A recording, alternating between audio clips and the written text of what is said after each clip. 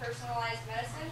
And one of the barriers that I've been seeing is how do we incorporate personalized treatment into a system that is particularly focused on standardized care. So how can we make personalized medicine standard?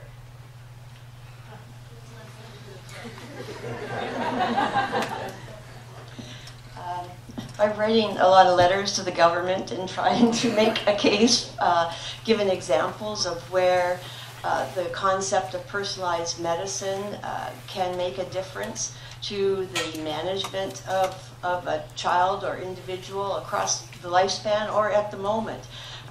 Right now, that's where we are left largely outside of research for funding.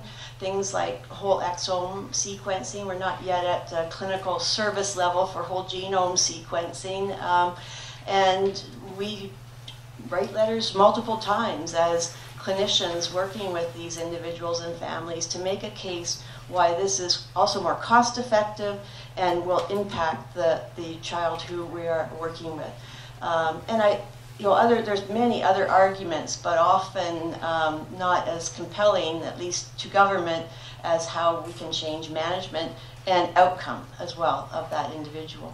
And I think that heightens awareness, since our health system is provincially and federally funded. It's sort of a one-stop shop for that.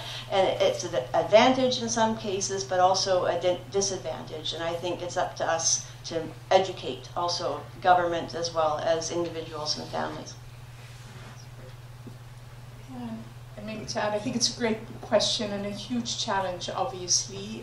You might be, I fully agree with Dr. Lewis, and I'm also thinking at the same time, some of the treatments which we propose are hugely expensive. Think of enzyme replacement therapy, the gene editing, which is coming our way, super exciting, but are we willing or able to pay as a society?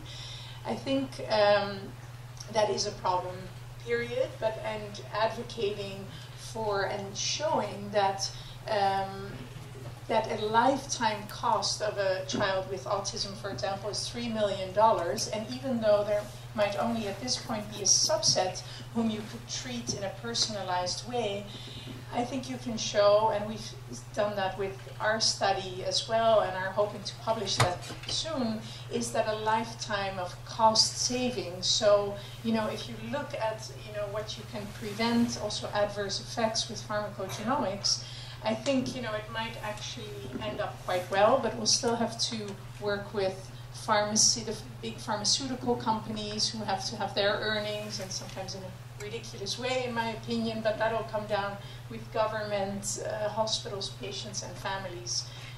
We just have to make it work.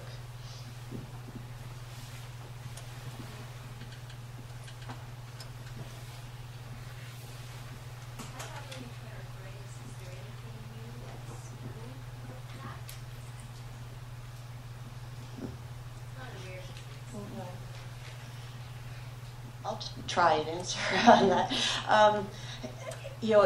It would fall into a family. I mean, we tend to be groupers rather than splitters when it comes to in clinical medicine. And sometimes I think it's important to split as well, though. And in this particular case, would say it would fall into a family of autoimmune conditions, of course, causing quite significant physical disabilities. And what we're learning from other autoimmune-related conditions, not necessarily rheumatoid arthritis, we'd have to actually go to that community of clinicians and find out what they're working with and developing on a personalized medicine scale. It's not something I'm aware of. But what we're learning from other autoimmune conditions is that they follow the same kind of complex genetic kind of inheritance, a combination of where genetic factors interact with environmental factors. Those that might be within our own bodies that can impact how genes express, like our own autoimmune factors, sometimes where our bodies turn against ourselves, or may interact with components of the environment around us. And it takes a multi-pronged approach, and really, I think, careful looking at every individual to find out, well, what are the commonalities we're seeing in rheumatoid arthritis and what are the differences. But to my knowledge, there hasn't been much progress in the rheumatoid arthritis field, but I would stand corrected if anyone working in the field would want to clarify that.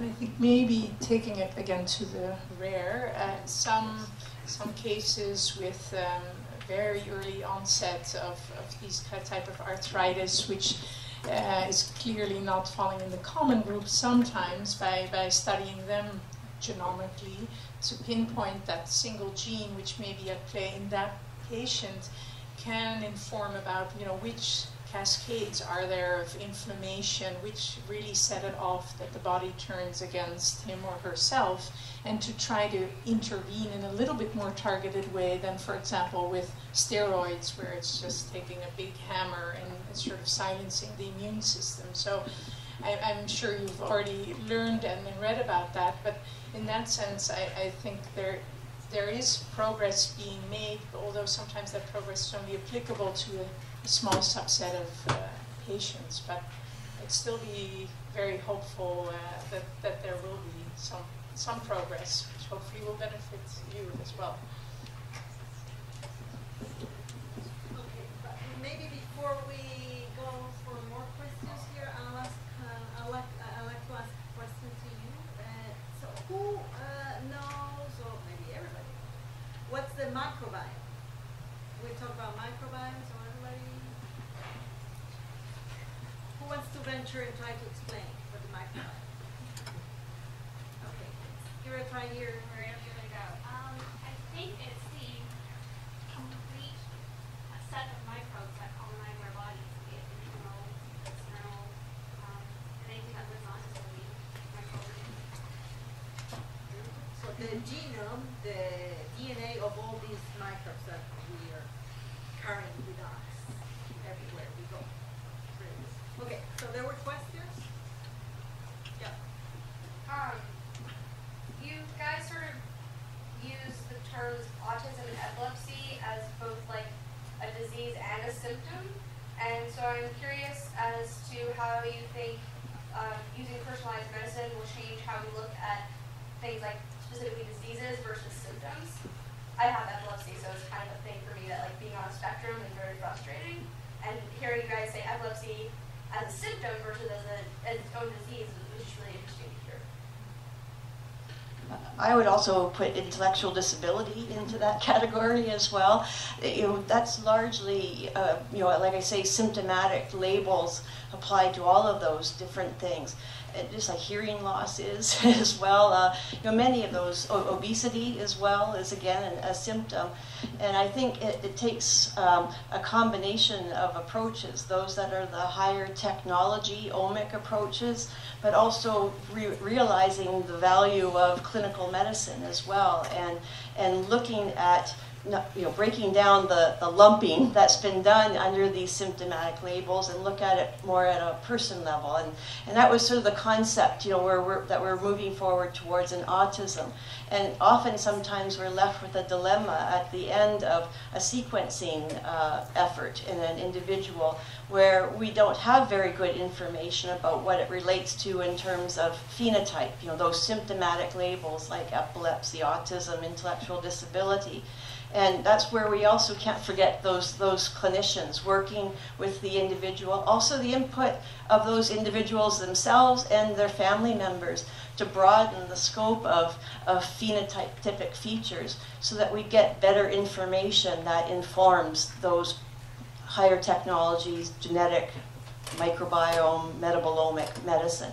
And it's tough work, and it's not necessarily being done uniformly, but I think that's where these kinds of programs that are evolving through clinical centers like BC Children's, through Sunny Hill Health Center and others, and working collaboratively with other centers will build that resource ultimately. And I think you will find different ways of defining these diagnoses ongoing that will be more meaningful from a personalized medicine, but we're not quite there yet. From a personalized medicine approach, but we're not there yet. Yeah, I think of the symptoms like intellectual disability, maybe even epilepsy, as a little bit comparable to fever even, right? Yes, I mean, if exactly. you show up with fever at your GP or you wake up with it, I mean, you will think, is it an infection? Where is the infection? Is it an arthritis, throbbing. So I think it's important to reiterate again that sometimes it's environmental only. Just to give an example, meningitis, bad infection, can leave scars on the brain, will give rise to epilepsy, although in some it does, and in others it doesn't. Could that be the microbiome playing a role? Is there a genetic susceptibility? And so, in my opinion, one answer leads to the next question, but the short of it is probably that, yes, these are more symptoms than, let's say, diagnosis on its own. Yeah, I would just add that they're quite clinically valid, of course. I mean, they help us in terms of understanding what to treat and provide services, etc., for those things. So they're important. I don't mean to diminish that either.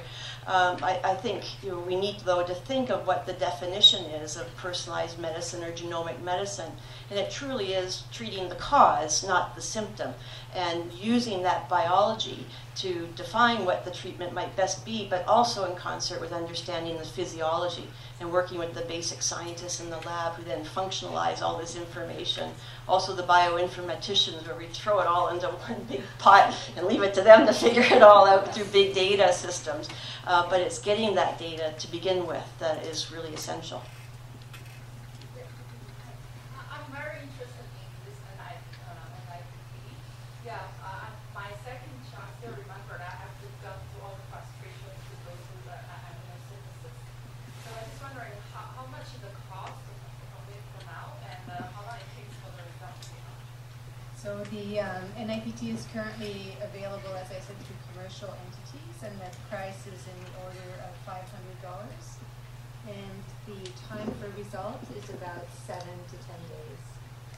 So it can really be applied clinically. Yeah.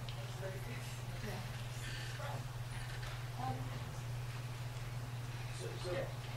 Sorry, Brett. Yeah. So can I just ask, if you ask you to address the social side of things, and to say from the social, kind of ethical, legal side of things, I mean, what would allow the research that you're all doing to be moved forward at a much faster pace if certain frameworks within BC society would change, or for that matter, Canada? And you can't just say more research dollars. So societally, what do we need? What are some of the hindrances right now that are preventing research from occurring at a much accelerated pace? Well, I'm not sure, Brad, that it's just research. I think our frustration is even in the application of what we've already found. I think that there's been a huge amount of investment in the research. I think there's been a huge amount of progress made over the last few years.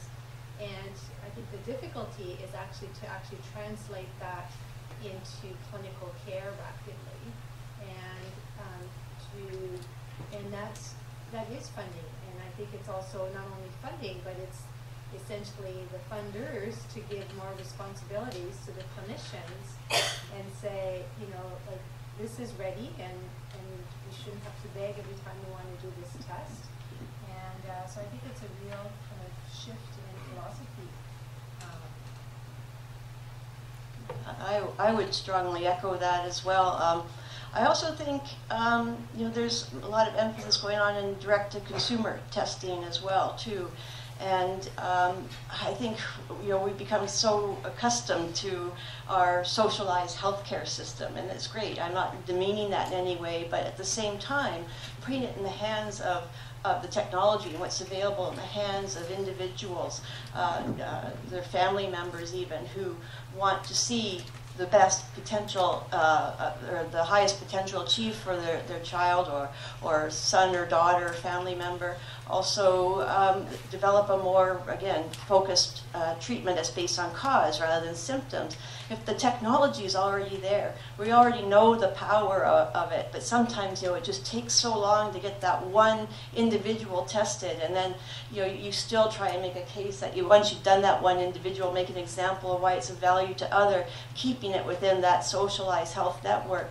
I think if by involving individuals, patients, families together in the research and allowing them also the opportunity to participate and contribute to the research enterprise, or even a direct-to-consumer care that's available through various commercial entities. It's not within our reach within the hospital. We have to ask government to pay for it, but that would also advance things a lot quicker as well, I think. And you know, it's not meant, again, to change socialized medicine, but to put part of the care and direction of health within the hands of those who most need it. If I could just make one other comment from a research point of view, I think that things are moving more rapidly because families are getting involved, and social media is playing a huge role. You know, Clara sort of alluded to a case like that, but I had a similar case where an exome showed us a gene that, you know, I did a PubMed search and there was very little known about that gene, and then I did a Google search and I found someone's blog, and the father had been told that this was a likely candidate and posted it, and within, you know, weeks there was a number of cases and they all had the same phenotype, and you know, it was the gene. So I think families and social media is really helping us identify these genes that are candidates as true pathogenic genes. And they probably will play a role, I mean, they ought to be playing a role in recruitment of patients to studies, and so things may be done in a much more cost-effective way than it might be. And I think one more thing, probably the access to therapies is a huge thing. I have sometimes the feeling that we're working, I mean, the diagnostic omics is sort of plowing ahead, and we've shown you examples, lots is possible. But then I am often faced with a child who then has a diagnosis, but then to place that child or family in connection with the physician or the investigator leading a trial or treating these patients in a very specialized way is a huge endeavor, which rightfully so needs a lot of ethics approval and this and that. But I think we're now in an age where we can hardly sell this anymore to our patients, that we know there's a treatment out there which could potentially work. We know what the child has, and yet here we are saying, you know, yeah, I'm sorry, but even with telehealth or whatever, we can't make this happen. You have to travel to Spain now. Yes. And this does feed back, this is clinical practice, but it feeds back into research, because if we want to figure out whether these treatments are actually working for patients and how they work and for which patients they do or don't, we have to treat patients and not mice, and not sort of end of the line patients who are so sick that nothing else will work anyway, so let's treat them. We also need to treat them in an earlier stage. So, I mean, I'm not saying this to you so you can solve the problem, but I do think about it often, that I think connectivity is going to be a huge next leap which we have to make with each other. Absolutely. Yeah, maybe the perspective from the funder, I would say, to that question. Genomics now, as we discussed, the technology is there, the tools are there, the cost is decreased. Now, we have to be able to share the data, and we still, many of us, working in little silos, little groups, little province. We don't even share between the provinces the data. So we have international projects now that are helping us get to that. And in rare diseases and pediatric diseases, even, I would say, more important. It's important in all of this. So that capacity to share that data, to aggregate that data, validate, and really the other aspect I think is important, and more from a healthcare perspective, is that we are seeing day by day more success stories, more real cases, as you showed today, where genomics is changing either the way we diagnose, the way we treat, is helping us prevent diseases. So the more success stories we have, the more we learn, and the more we really believe and understand the value of genomics. I think it's really making a whole shift and whole changing.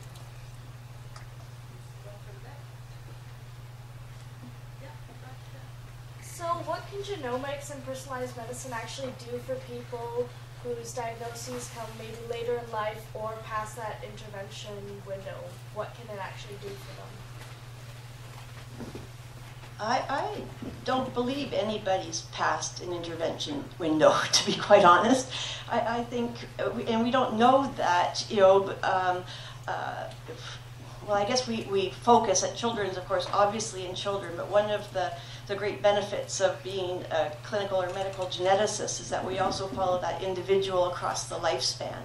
And I think that that's really important. And I don't think any condition that is beyond an intervention. You know, autism, for example, my area of study, you know, treatments can go beyond those that are pharmacogenomic or targeted sometimes at the physiology. Sometimes we have to make it simpler too at times.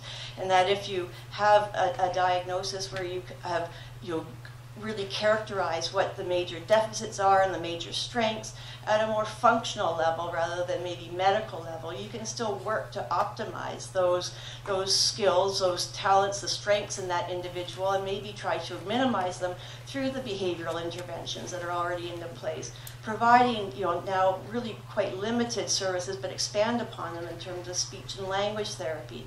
I've happened to see and witness a 55-year-old man with autism who also had a degree of cognitive delay as well, who never spoke a word in his life, and yet given the right tools from a very, you know, able speech and language therapist and using keyboards in certain programs, the brain is very plastic. Even at age 50, 55, he started to speak and talk in sentences.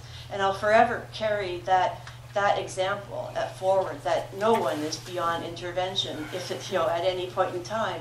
Maybe we think they aren't because we don't try as hard, but I think we do need to make that effort. Stepping back to the microbiome, I'm curious if there has been research done on connecting the microbiome to very common mental disorders like depression and anxiety, and if so, what do you know about that research? Not to my knowledge. Autism is one of the ones at the forefront of this field, looking at it from a more neurodevelopmental, neuropsychiatric perspective. But you know, at least not in Canada that I'm aware of. There may be groups in the States that are looking at it. You know, we're starting to recognize the connectivity symptomatically and etiologically, meaning from a causative perspective, across many different neuropsychiatric conditions and neurodevelopmental conditions. It's like a big tree, right, where there's limbs that are all sort of interrelated, and the main trunk is like the neurodevelopmental label, right, of a condition. And you know, it can be intellectual disability is one arm, autism. There might be, you know, co-occurring other psychiatric conditions like anxiety, bipolar, depression. They're all part of it. But so by putting a concentrated effort in different fields like autism, epilepsy, intellectual disability, we learn more about some of the other comorbidities that are common amongst some of those conditions.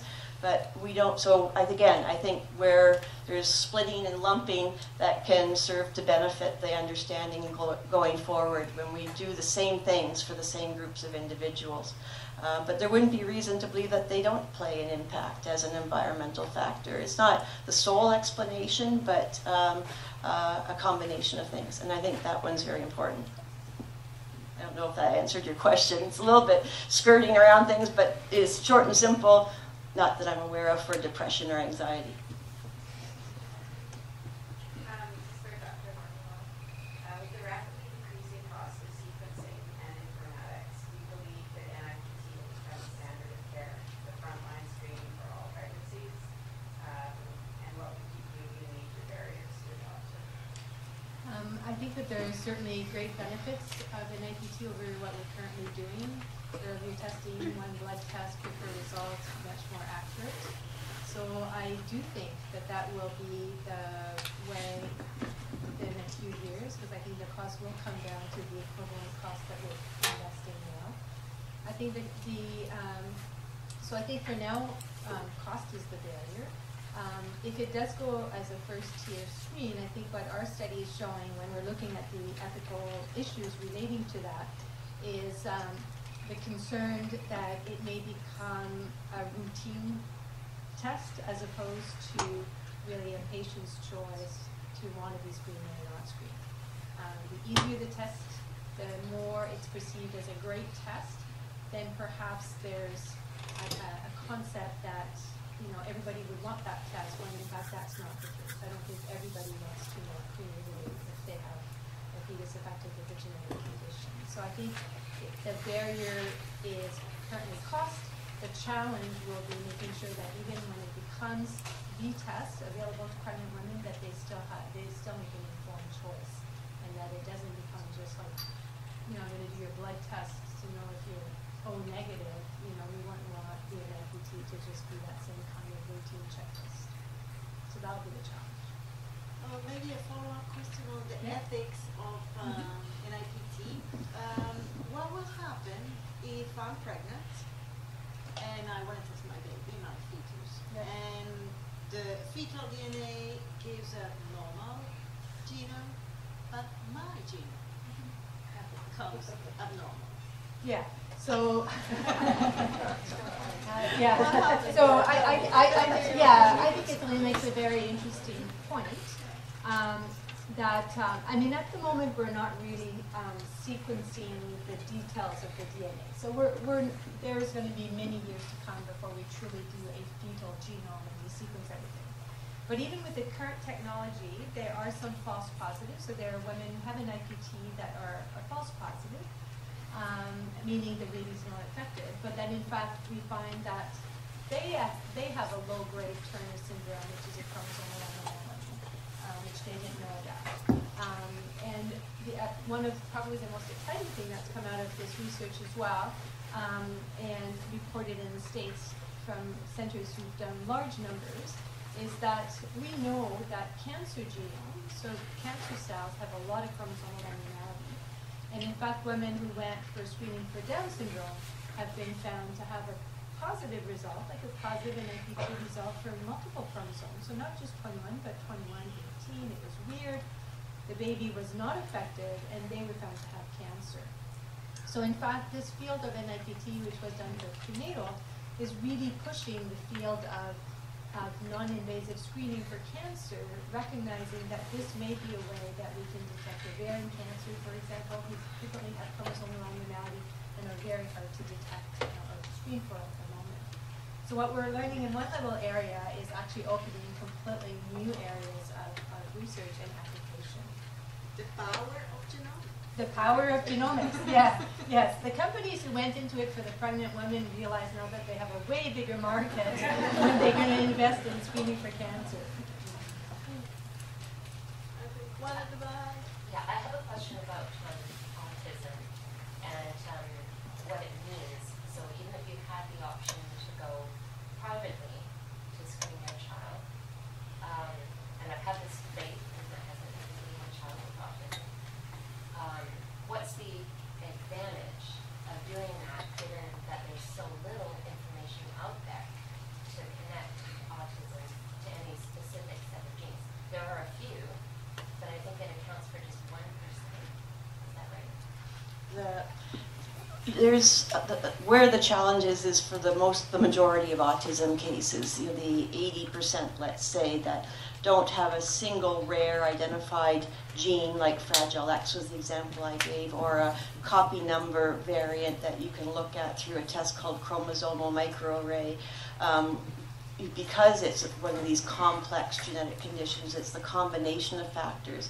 And in reality, you know, genomics will, a whole genome sequencing would probably be the best approach for that, rather than what is now available more commonly called whole exome sequencing. That's looking at the important protein coding areas of the genome that are producing, you know, proteins that might disrupt neurological functions much more significantly, maybe linked more with those complex cases where you're having other, you know, co-occurring conditions like epilepsy or intellectual disability. The whole genome sequencing alone, in the absence of any correlation to the clinical phenotype, or perhaps even in the absence of any correlation to family history, prenatal history, the child's medical history is really difficult. So that's where this clustering concept comes in. I mean, it's still largely in the research field that we're going to be looking at clusters of clinical syndromes, conditions, I should say, symptoms, clusters of clinical symptoms, and identify those that are more commonly shared amongst a group of individuals with autism. What's similar, what's different, and so there might be some shared between them, but within those clusters themselves, they might be different. And you start whole genome sequencing of that, and you can identify these genetic fingerprints and say that's the foundational level, the very clear clinical phenome testing, the phenotype, the genome, but we need to layer on all these other features like the microbiome, the metabolome. We'll get that more detailed fingerprint, but any one of those features alone or any one of those levels alone is still at a very challenging level to pay for it at a whole genome level. The whole exome, I wouldn't say it's, within autism itself, there's about a 20% chance of finding an identifiable cause at that whole exome level. The rarer causes individually, but more, 20% amongst autism in general. But that 1% can make a big difference to the outcome of a child if it perhaps it also is treatable with, can overlap quite commonly in cases that Clara and I share as well. So sometimes it's worth that chance. Are there companies that do that if it's not available? Yes, there are. Yeah, and for in the clinic setting where we get a refusal from MSP to do that testing, and we don't just try it once, believe me, we're stubborn folks. We go back many times and often threaten medical legal action, but sometimes that doesn't fly very well. Then the families do sometimes ask, well, what can I do to pay for this? And we have no investment in any of these companies, but we're happy to help in seeking information that we then share with the family to help them decide what might be the best approach and the kinds of things we look for in getting the best result for your money. The challenge of a 23andMe approach is that you get a lot of information that is just out there from very sometimes scattered sources and done in very variable populations. And what it means to you individually is kind of lacking, in my opinion, and lacks the relevance of interpretation of working with a clinical geneticist or a biochemical geneticist to help guide what those test results mean. That was going to be my next question. How do they interpret it? Okay, we have time for one last question. I was interested in autoimmune. It's a general term for your body reaction. Do you think there's any advantage if there's a tendency in a family to have problems that are related that way? To having a genome sequencing done? I mean, can it show up anything relevant? Sort of asthma and alopecia and things like that. So you're talking about within autoimmune conditions, like have you done for that, or just in general? I mean, when you get any sequencing test result, you always have the risk of finding incidental findings that aren't the initial reason that you sought the testing for in the first place. And in that process, we often get information like that. It's like, oh, okay, well, this might be something actionable.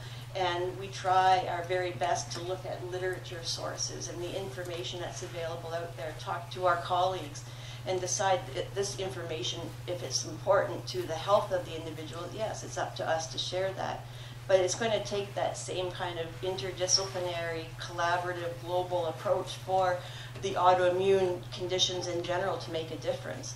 I mean, one very recent one is in the area of asthma. There was a lot of work going on at UBC, the work of Dr. Brett Finley and Dr. Bill Moen and Dr. Stuart Turvey at Children's Hospital, who looked specifically at the microbiome and found that, yes, this was an area of interest for asthma, not necessarily autoimmune per se, but another complex genetic disorder that, in a symptomatic label also, that showed a culprit, organisms that were consistently and significantly different in individuals with asthma than they were in non-asthmatics. And that could be even treated by probiotics or some kind of change in your body makeup of these microorganisms that made a difference to them. And I remember Dr. Finlay on TV saying, it's healthy for your child to eat dirt. Let them do that. And that's how, I think we've become so sterile around us as well, too, that we're changing. That's probably one of the main changing environmental factors, that, when we're having more C-sections and babies aren't being colonized normally through the vaginal delivery process, through the bugs in the vagina, that could be changing things. It's still speculative, but we don't know unless we look. I think in the interest of time, we'll have to stop here, but thank you very, very much. It was a very good discussion tonight. Thank you.